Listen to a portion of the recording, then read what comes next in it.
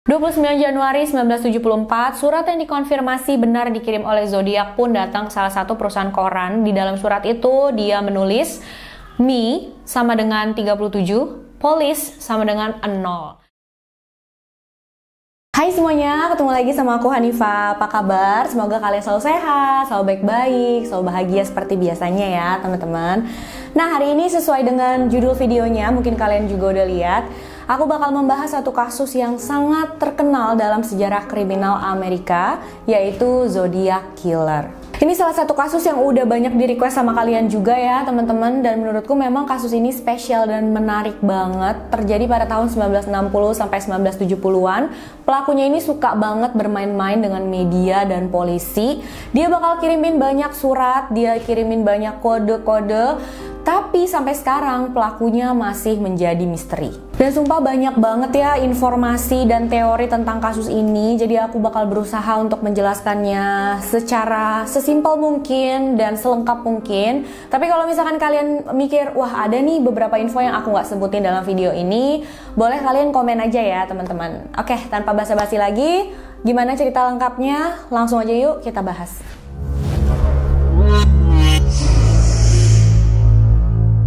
Pembunuhan pertama yang dikonfirmasi dilakukan oleh Zodiac Killer terjadi pada tanggal 20 November 1968 di Vallejo, California, Amerika Serikat.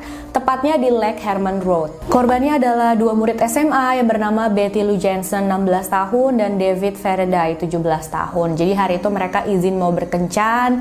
Mereka izin ke orang tuanya bakalan pulang jam 11 malam. Jadi pas mereka pergi, mereka ke rumah temennya, makan malam di restoran. Setelah itu mereka memutuskan untuk datang ke Lake Herman Road. Mereka berhenti di sebuah area terpencil yang dikenal sebagai Lover's Land. Jadi itu memang tempat sepi yang biasa didatangi oleh pasangan muda. Nah, tapi pada jam 11 malam, seorang warga sekitar mengendari mobilnya lewat tempat itu dan dia melihat ada dua orang tergeletak di lantai dalam keadaan tidak bernyawa. Dia pun langsung menghubungi polisi. Polisi datang ke sana dan ternyata itu adalah David dan Betty Lou Jensen.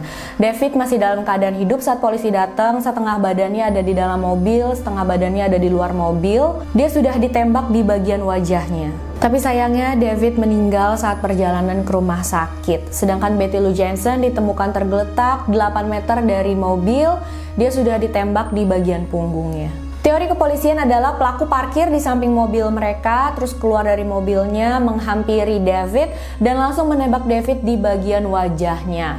Karena melihat ini, Betty Lou Jensen panik, dia keluar dari mobil, mencoba kabur, dan saat itulah pelaku menembak Betty dari belakang sebanyak 5 kali. Vallejo itu bisa dibilang daerah yang biasanya aman banget ya teman-teman, gak pernah ada kejahatan besar seperti ini.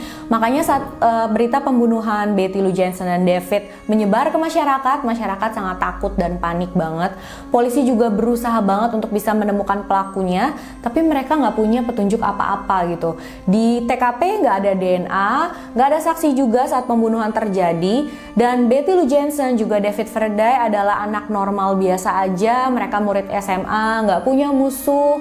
Mereka nggak pernah punya masalah besar dengan siapapun. Jadi saat itu polisi menduga kalau ini adalah kejahatan random aja, sama sekali nggak terfikir di benak mereka kalau ini adalah perbuatan seorang pembunuh berantai. Pembunuhan berikutnya terjadi 7 bulan setelah pembunuhan pada Betty Lou Jensen dan David Faraday, tepatnya di tanggal 4 Juli 1969 di daerah bernama Blue Rock Springs yang berada di Vallejo, California juga. Malam itu polisi mendapat laporan kalau sudah terdengar suara tembakan. Akhirnya polisi pun datang ke tempat kejadian dan di sana mereka menemukan seorang pria tergeletak.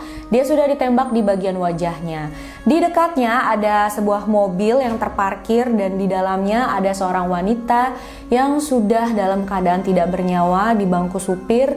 Wanita ini sudah ditembak di bagian punggungnya berkali-kali. Mereka adalah Darlene Ferrin, 22 tahun, dan Michael Maggio, 19 tahun. Darlene tidak berhasil selamat dari insiden ini, dia meninggal dunia. Tapi Mike berhasil selamat, dia pun menjelaskan pada polisi apa yang sudah terjadi. Menurut Mike, malam itu pada jam 11.30 malam, Darlene samperin dia, ajak dia untuk berkendara. Akhirnya mereka berdua berkendara, terus berhenti di tempat parkir area Blue Rock Springs itu. Tapi saat mereka parkir di sana, ada satu mobil di belakang mereka, terus pria keluar dari mobil tersebut, menghampiri mobil Darlene dan Mike sambil membawa senter dan mulai menembaki mereka. Mike tertembak di bagian rahang, bahu, dan kakinya, sementara Darlene tertembak di hampir seluruh bagian tubuhnya. Mike menjelaskan pelaku sebagai pria berkulit putih, tingginya sekitar 170 cm dan mempunyai rambut keriting berwarna coklat. Kurang dari 1 jam setelah penyerangan pada Darlene dan Mike, polisi menerima telepon dari seseorang dengan suara yang rendah dan berat. Jadi kemungkinan itu adalah seorang pria ya teman-teman.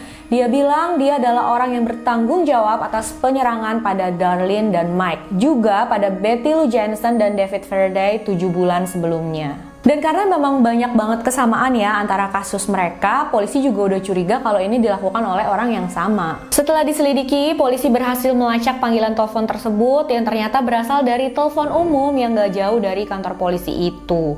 Tapi saat mereka samperin ke sana, mereka cek, mereka periksa semua telepon umum itu, mereka tidak menemukan DNA sama sekali. Pada akhir Juli mulai terjadi hal aneh dan juga sangat menarik sih menurutku ya teman-teman. Jadi 3 perusahaan koran berbeda di area utara California menerima beberapa surat. Pada 31 Juli 1969 mereka menerima surat yang sama. Surat itu berisi pengakuan dari si pembunuh. Di sana dituliskan berbagai macam detail. Dia ceritakan tentang korban, bagaimana dia membunuh, senjata apa yang dia pakai, amunisi apa yang dia gunakan, mereknya apa, berapa kali para korban ditembak, pokoknya semua detail yang hanya bisa diketahui oleh pembunuh yang sebenarnya. Bersama dengan surat detail yang dia kirimkan itu, dia juga mengirimkan surat kode yang berbeda untuk setiap perusahaan koran. Jadi suratnya itu sama yang dia kirimkan, tapi untuk surat yang ada kodenya itu, kodenya beda-beda ke setiap perusahaan koran. Dan kode-kodenya ini susah banget untuk dipecahin teman-teman.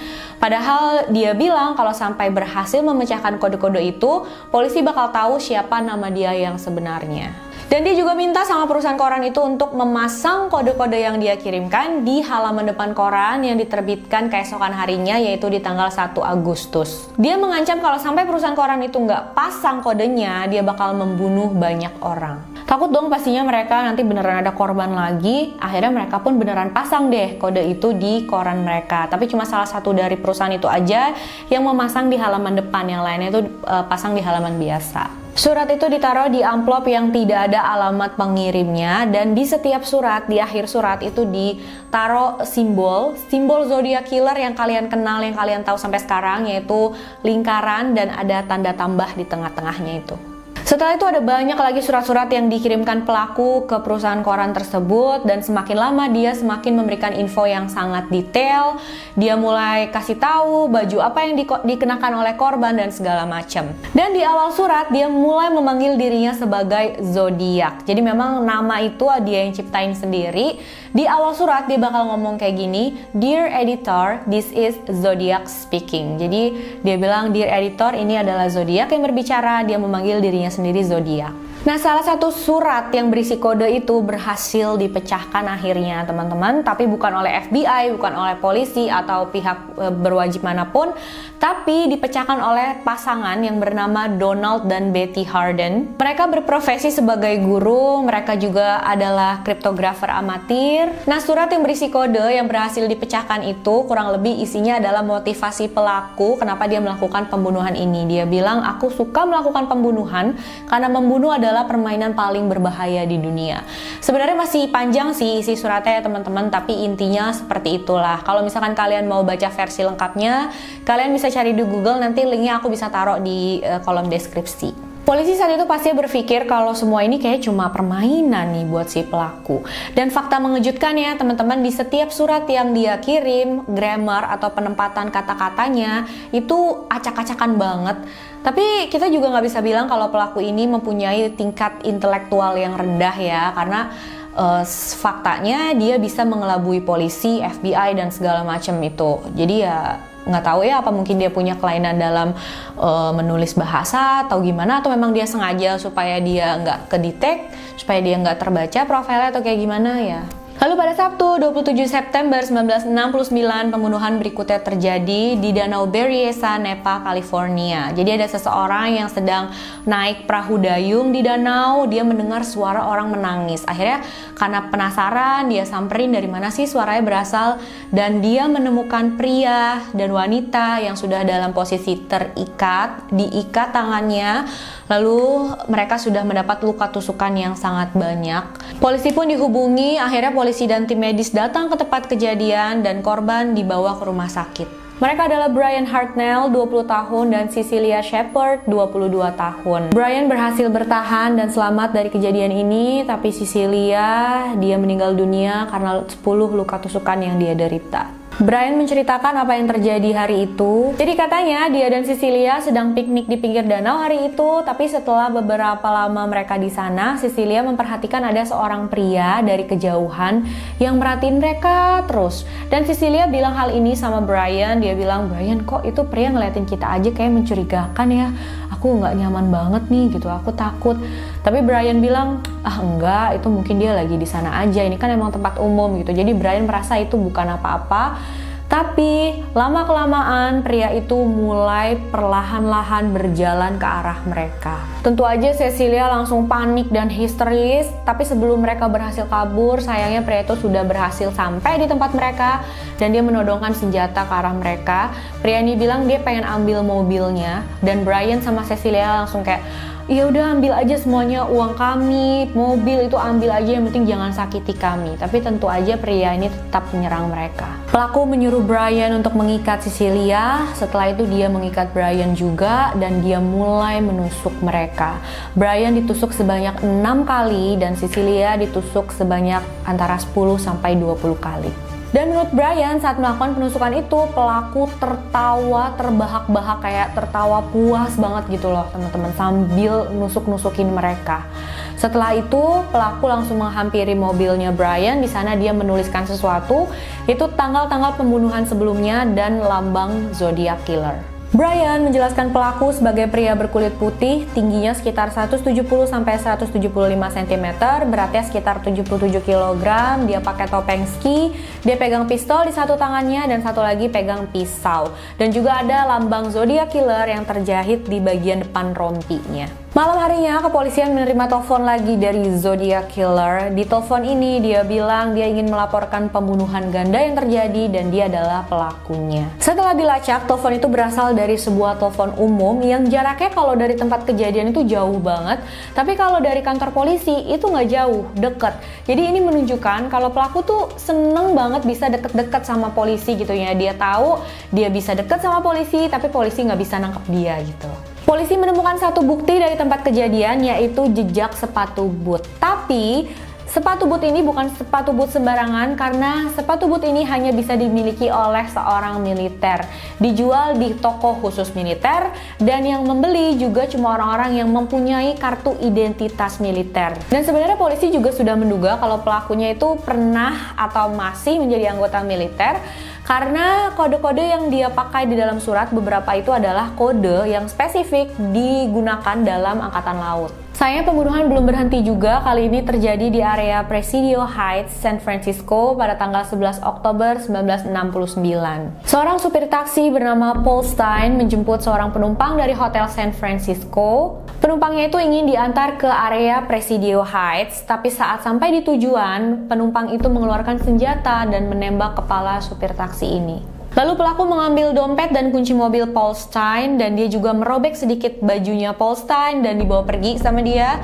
Tapi karena kejadian ini terjadinya tuh di area perumahan ya teman-teman, jadi ada seorang remaja putri yang rumahnya tuh di seberang jalan. Dia melihat kejadian ini dari jendelanya dan dia langsung menghubungi 911. Saat polisi datang, mereka langsung bertanya sama remaja putri ini, "Pria seperti apa yang kamu lihat?" Dan remaja putri ini bilang, pria yang dia lihat menembak supir taksi tersebut dan keluar dari taksi itu adalah pria berkulit putih yang badannya kekar, rambutnya cepak, tingginya sekitar 170 cm. Akhirnya sketsa berhasil dibuat dan disebarkan ke publik lah sketsa tersebut.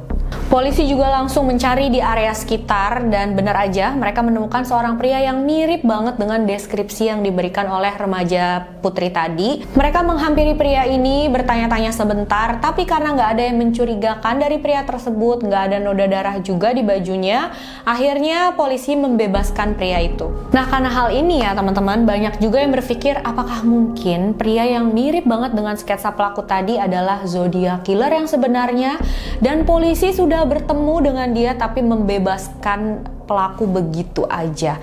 Karena memang untuk alasan polisi yang tadi bilang nggak ada noda darah sama sekali di baju pria ini, banyak yang bilang kan bisa aja dia udah ganti baju, bajunya udah baju yang baru gitu loh. Juga mungkin ada beberapa dari kalian yang bertanya, apa benar yang melakukan pembunuhan pada Paul Stine itu adalah Zodiac Killer juga? Karena modus operandinya kan berbeda banget ya dari sebelum-sebelumnya.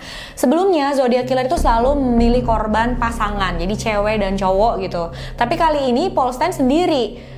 Dan apa buktinya kalau ini adalah perbuatan Zodiac Killer gitu kan? Itu nggak sesuai banget sama yang biasa dia lakukan.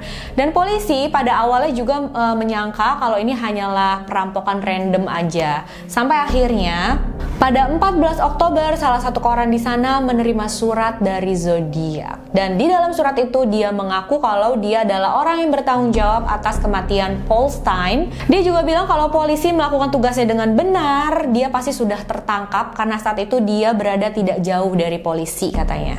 Zodiac juga memberitahu rencana dia selanjutnya kalau dia akan menargetkan anak-anak sekolah untuk menjadi korban selanjutnya. Dan yang mengkonfirmasi bahwa surat ini benar berasal dari Zodiac, benar berasal dari pembunuh Paul Stine yang sebenarnya adalah bahwa di surat itu juga ditempelkan potongan baju Paul Stine yang dia pakai saat kejadian. Polisi dan masyarakat tahu kalau mereka berhadapan dengan orang yang sangat-sangat berbahaya. Jadi pada saat dia bilang mau menargetkan anak sekolah untuk menjadi korban selanjutnya, masyarakat dan polisi bekerja sama untuk mengamankan satu sama lain. Helikopter dan mobil polisi dikerahkan untuk mengawal bis-bis sekolah dan banyak juga relawan yang ikut mengamankan. Polisi dari berbagai daerah berkumpul untuk membicarakan tentang kasus ini supaya mereka nggak kecolongan lagi. Mereka melihat semua bukti-bukti, berdiskusi, masing-masing mengeluarkan idenya, mereka semua mengeluarkan berbagai macam skenario. Mereka juga membicarakan kemungkinan siapa sih yang bisa melakukan hal seperti ini, bagaimana tipe orang yang melakukan ini gitu, dan kenapa juga dia melakukan semua ini. Akhirnya mereka semua sepakat dengan satu hal, bahwa siapapun orang yang melakukan semua pembunuhan ini, siapapun Zodiac Killer ini adalah orang yang sangat-sangat cerdas. Dia orang yang pengen kasih tahu identitas dia yang sebenarnya, tapi dia juga pengen orang-orang tuh setengah mati untuk bisa tahu hal itu. Karena dia juga suka banget sama yang namanya perhatian dari publik, dia gila banget sama namanya ketenaran, dia berasa dirinya itu adalah selebriti teman-teman. Di salah satu suratnya dia juga sempat bilang kalau dia pengen banget orang-orang pakai simbol zodiak di baju mereka, di barang-barang mereka. Karena menurut si Zodiac ini, simbolnya itu adalah simbol perdamaian. Tapi tentu aja nggak ada yang pakai ini ya teman-teman, nggak ada yang ngelakuin hal itu. Untungnya ancaman Zodiac untuk menyakiti anak-anak sekolah itu tidak pernah terjadi, dan surat-surat yang datang dari dia juga perlahan mulai jarang. Tapi Zodiac masih belum berhenti teman-teman. Berikut adalah beberapa penyerangan dan pembunuhan yang diduga dilakukan oleh Zodiac Killer, walaupun pihak berwenang belum bisa mengkonfirmasi secara resmi. Pada 22 Maret 1970 di Modesto, California, seorang wanita bernama Kathleen Jones, dia lagi berkendara untuk mengunjungi rumah ibunya. Saat itu Kathleen sedang hamil 7 bulan dan dia juga mengajak anaknya yang masih berumur 10 bulan. Saat di jalan raya ada sebuah mobil yang menghampiri dia, terus pengendaranya tuh mengarahkan senter ke dia sampai silo banget dan juga mengklakson berkali-kali sampai akhirnya Kathleen minggirin mobilnya. Pria itu keluar dari mobil terus samperin Kathleen dan dia bilang, "Hey, ban mobil kamu kayaknya kurang kencang karena goyang, aku bantu kencengin ya," gitu loh. Dan pria itu akhirnya betulin ban mobil sementara Kathleen dan anaknya tetap di dalam mobil. Tapi pria itu bohong teman-teman, bukannya dikencengin malahan dilonggarin ban mobil Kathleen. Tapi pada saat itu Kathleen belum tahu ya. Setelah pria itu selesai, Kathleen langsung cepat-cepat meneruskan perjalanan lagi. Tapi baru beberapa meter, ban mobilnya Kathleen copot teman-teman. Akhirnya pria tersebut samperin Kathleen lagi dan dia bilang, "Wah, nggak apa-apa, sini aku bantu deh. Aku anterin kamu sama anak kamu ke pom bensin terdekat untuk minta pertolongan." Karena waktu itu benar-benar nggak ada pertolongan lagi, akhirnya Kathleen pun setuju. Dia naik ke dalam mobil pria tersebut bersama anak perempuannya yang masih berumur 10 bulan. Dan saat di dalam mobil, pria itu mulai ngomong hal-hal aneh ke Kathleen. Dia bahkan bilang dia akan membunuh Kathleen dan membuang anaknya itu. Dan sudah ada pom bensin terdekat tapi dilewatin sama pria itu. Pastinya Kathleen langsung panik banget, dia khawatir banget, waduh beneran gak beres nih pria ini nih. Akhirnya dengan cepat dia memutuskan untuk membuka pintu mobil. Dia bawa anaknya yang masih berumur 10 bulan dan dia lompat dari mobil tersebut yang masih dalam keadaan jalan saat itu. Setelah lompat, Kathleen langsung ngumpet ke dalam semak-semak yang ada di pinggir jalan gitu. Ini kan jalan raya, terus sebelah sini ada kayak semak-semak, ada pohon-pohon gitu ya teman-teman. Kathleen dan anaknya ngumpet di sana, berusaha nggak mengeluarkan suara apapun. Pria tersebut juga turun dari mobil, dia coba cari-cari Kathleen, dan kata Kathleen saat itu pria itu sambil ngomong, "Hey, ayo keluar, aku nggak bakal nyakitin kalian. Ayo keluar, jangan ngumpet," gitu. Tapi Kathleen dan anaknya masih ngumpet dan dia benar-benar udah deg-degan banget ya. Sampai akhirnya sebuah truk lewat dengan lampu yang sangat-sangat terang. Keadaan jadi terang saat itu. Di semak-semak itu juga jadi terang, dan akhirnya pria ini mungkin takut ketahuan gitu ya. Dia naik lagi ke dalam mobil dan dia pergi dari sana. Kathleen keluar dari persembunyian, lalu ada wanita yang lewat sana. Dia menawarkan Kathleen untuk naik ke mobilnya dan dibawa ke kantor polisi. Di kantor polisi, Kathleen melihat ada sketsa Zodiac Killer yang tertempel di tembok, dan dia langsung secepat mungkin tanpa ragu-ragu dia bilang sama polisi, Pak, ini Pak, orang yang bersama aku di dalam mobil," katanya.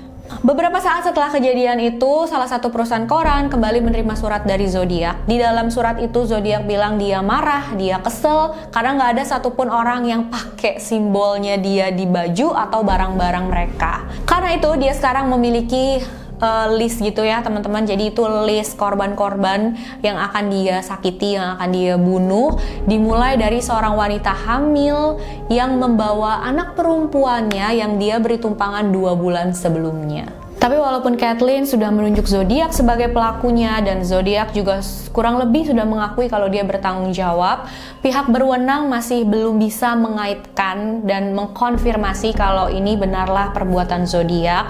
Karena bisa aja kan Zodiac Killer mendengar atau melihat berita ini di koran gitu, dan dia pikir, oke, aku bakal mengakui kejahatan ini. Karena jelas-jelas dia adalah orang yang sangat butuh perhatian media dan polisi kan. Pembunuhan berikutnya yang diduga dilakukan oleh Zodiac Killer terjadi pada tahun 1963. Dan kali ini memang modus operandi pembunuhannya itu sesuai banget sama Zodiac Killer.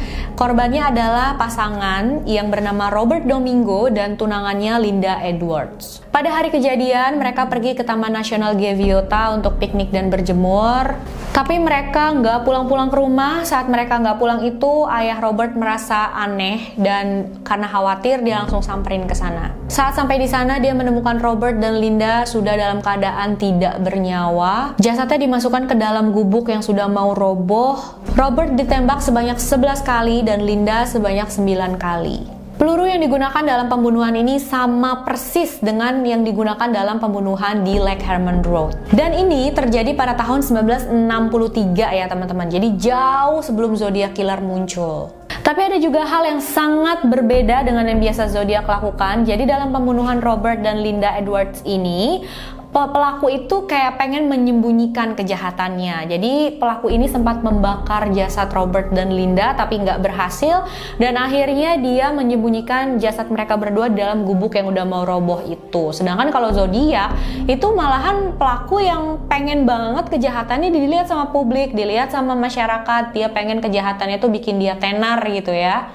Karena itu bisa jadi memang pelakunya bukan Zodiac Killer, dan bisa jadi juga pada tahun 1963 itu Zodiac Killer belum mempunyai modus operandi tetap, dia belum mateng gitu ya. Jadi dia masih acak-acakan pembunuhannya, dan semakin lama dia semakin percaya diri. Pembunuhan selanjutnya yang diduga dilakukan oleh Zodiac Killer adalah pembunuhan pada Donna Lass yang terjadi pada tanggal 6 September 1970. Hari itu Donna selesai bekerja pada jam 2 pagi, dia keluar dari tempat kerjanya, tapi setelah itu dia tidak pernah terlihat lagi. Di hari yang sama, bosnya Donna menerima telepon dari seorang pria yang aneh. Dia bilang, Donna nggak bisa masuk kerja hari ini karena dia ada keperluan keluarga keluar kota. Tapi sampai sekarang, identitas pria penelpon itu tidak diketahui. Jasad Donna Lass pun sampai sekarang tidak juga ditemukan. Surat dari Zodiac Killer yang kurang lebih isinya mengakui bahwa dia adalah yang bertanggung jawab atas kematian Donna Lass diterima oleh salah satu koran pada tahun 1971. Setelah itu nggak ada lagi surat dari Zodiac sampai 3 tahun berikutnya. Sebenarnya dalam 3 tahun itu ada sih 1-2 surat yang diterima oleh koran-koran yang mengaku sebagai Zodiac.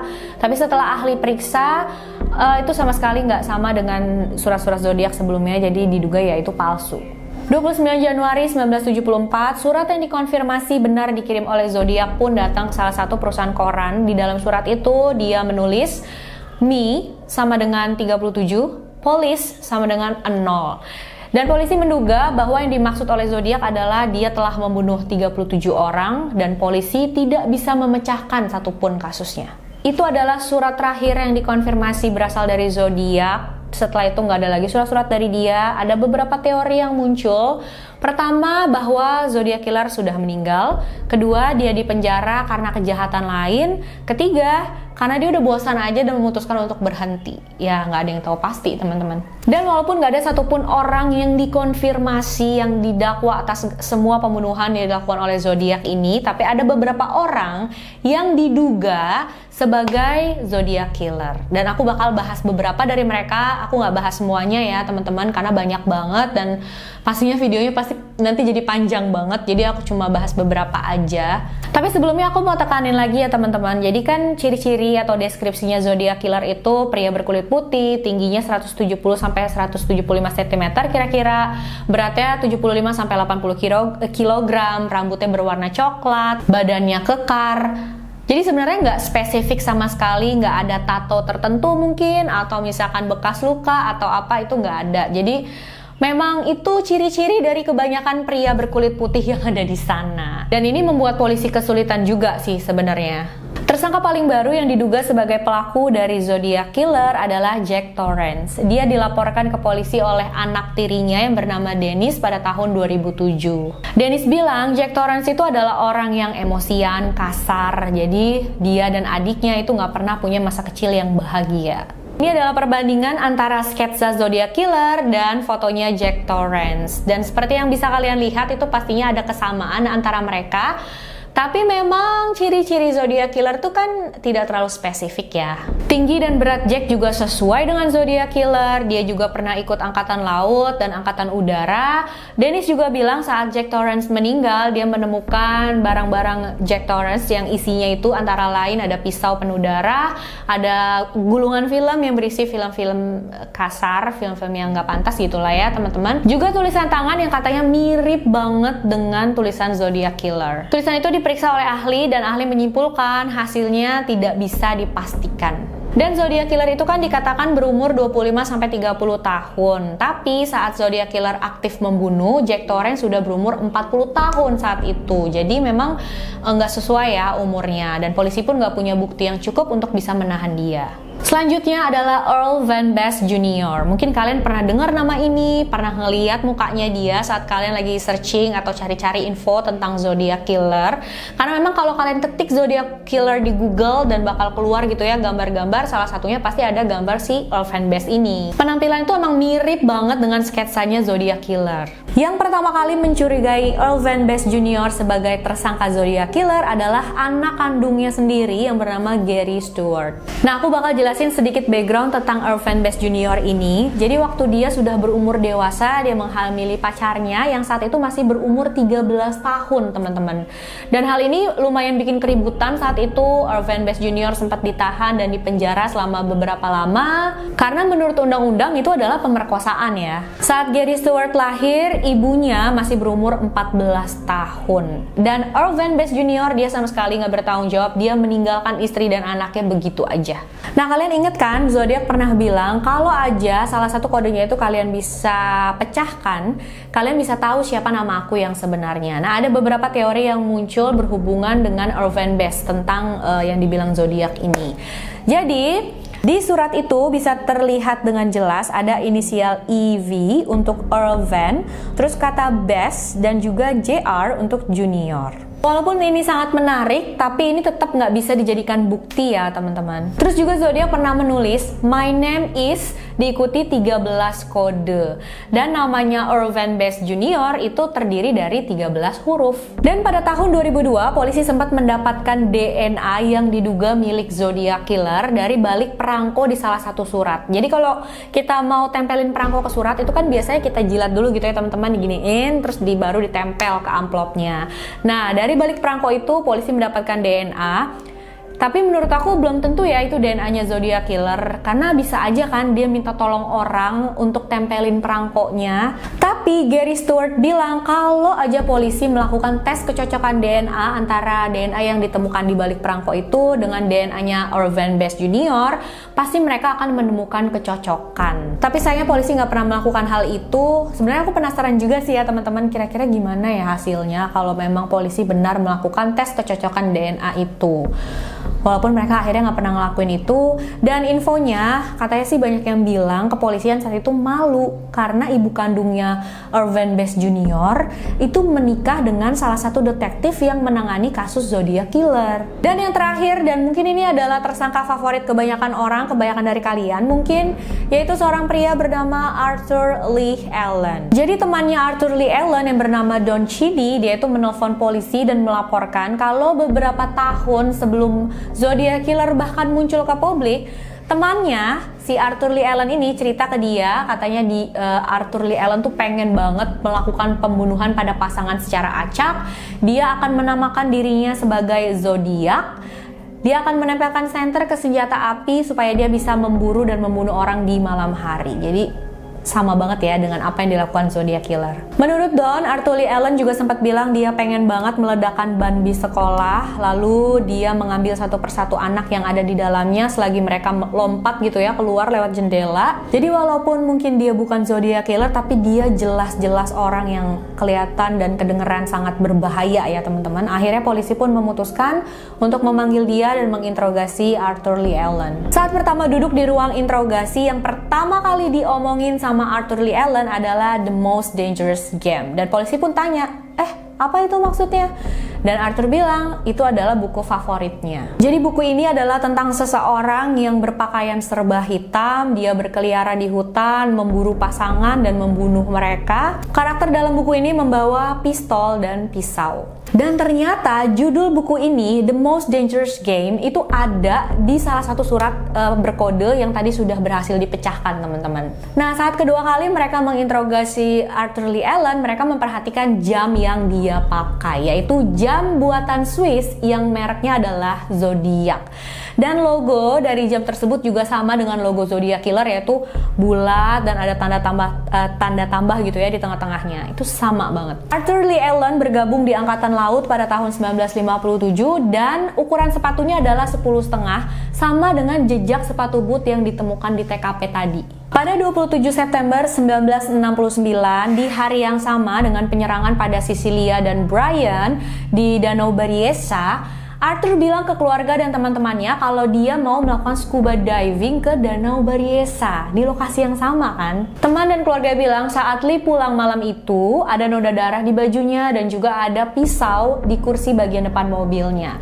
Saat polisi tanya tentang ini, Arthur bilang sehari itu dia nggak jadi ke Danau Bariesa katanya. Dia akhirnya ke tempat wisata lain. Di sana dia ketemu satu keluarga yang mau ngadain barbecue. Dia membantu keluarga ini untuk memotong ayam milik mereka. Dari situlah noda darah di bajunya berasal, dari situlah pisau yang ada di mobilnya berasal. Arthur Lee Allen adalah seorang pria yang memiliki IQ yang sangat tinggi. Dia kidal teman-teman, tapi pada saat itu, pada zaman itu orang kidal tuh tidak terlalu diterima. Jadi di sekolah dia dipaksa untuk tetap menulis dengan tangan kanannya. Nah, inilah dugaannya kenapa saat polisi menyamakan tulisan tangan Arthur Lee Allen dengan tulisan tangan Zodiac Killer itu berbeda, itu nggak sama. Karena saat polisi minta Arthur Lee Allen menyerahkan contoh tulisan tangan dia menulisnya dengan tangan kanan. Sedangkan saat menulis surat sebagai Zodiac Killer, dia menggunakan tangan kiri. Semua hal itu sudah cukup untuk polisi akhirnya bisa mendapatkan surat izin untuk menggeledah rumahnya Arthur Lee Allen. Saat itu Arthur tinggal di dalam satu trailer. Dan di dalam trailer itu polisi menemukan berbagai macam hal aneh. Jadi mereka itu menemukan binatang-binatang dengan ukuran kecil yang sudah dibelah-belah, yang sudah dipotong-potong, sebagian ada di dalam freezer, dan mereka juga menemukan senjata api. happy. Tapi walaupun mereka menemukan semua hal aneh ini, tidak ada satupun di dalam trailer itu yang bisa menghubungkan Arthur Lee Allen secara langsung dengan pembunuhan yang dilakukan oleh Zodiac Killer. Tapi polisi masih belum menyerah, teman-teman. Mereka masih berusaha berpikir kira apa lagi yang bisa mereka lakukan. Dan mereka terpikir, oh ya, kayak kesempatan terbesar mereka saat itu adalah memanggil Michael Mejo. Jadi saat Darlene dan Michael Mejo itu diserang oleh Zodiac Killer, pelaku sempat membuka topeng skinya. Aku nggak tahu ya, dia membuka topeng skinya karena yakin Darlene dan Mac itu pada akhirnya akan tewas. Jadi nggak bakalan bisa kasih tahu ke siapapun. Atau mungkin memang Zodiac Killer ini sengaja membuka topeng skinya. Dia sudah rencanain biar Mac itu selamat gitu ya. Udah deh, dia selamat, dan kalaupun selamat, ya dia percaya diri dia nggak bakalan bisa ditangkap sama polisi gitu. Michael Mejo pun dipanggil oleh polisi. Dia diberikan satu tumpukan foto, salah satunya adalah foto Arthur Lee Allen. Michael satu-satu melihat fotonya itu, dan saat sampai di fotonya Arthur Lee Allen, dia berhenti sebentar, dia lihat, dia perhatikan baik-baik, dan dia langsung bilang sama polisi, ini dia Pak, orang yang menyerang aku dan Darlene. Dan polisi tanya dong sama Mike, kok kamu bisa yakin banget? Itu kan udah lama kejadiannya. Dan Mike cuma menjawab dengan, aku gak bakalan pernah lupa wajah orang tersebut.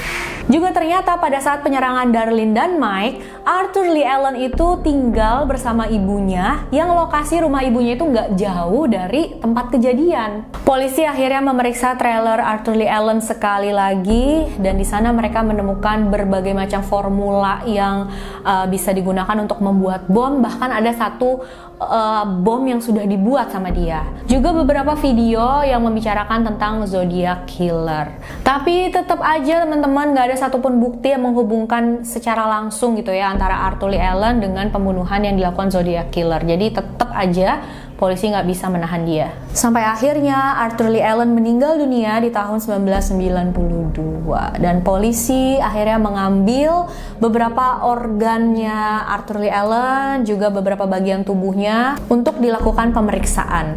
Beberapa tahun kemudian dilakukan tes kecocokan DNA antara milik Arthur Lee Allen dan DNA yang ditemukan di balik perangko salah satu surat yang dikirim oleh Zodiac Killer. Juga mereka melakukan tes kecocokan antara sidik jari Arthur Lee Allen dengan sidik jari yang ditemukan dari mobil Paul Stine.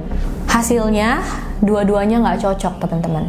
Jadi sampai sekarang nggak ada satupun orang yang didakwa secara resmi sebagai Zodiac Killer. Sampai sekarang, pelaku sebenarnya Zodiac Killer masih menjadi misteri. Walaupun banyak banget orang yang mengira kalau pelaku sebenarnya adalah ya Arthur Lee Allen ini. Oke teman-teman, itu dia kisah kita untuk kali ini. Itu semua informasi yang aku dapat tentang Zodiac Killer. Makasih udah nonton videonya sampai akhir. Jangan lupa ya komen apa pendapat kalian tentang kasus ini, dan menurut kalian pelakunya yang mana sih? Jangan lupa like, subscribe, dan share video ini sebanyak-banyaknya. Dan untuk kalian yang mau request kasus juga boleh, silahkan DM aku aja ke Instagram Hanifa Story 92. Makasih, bye-bye.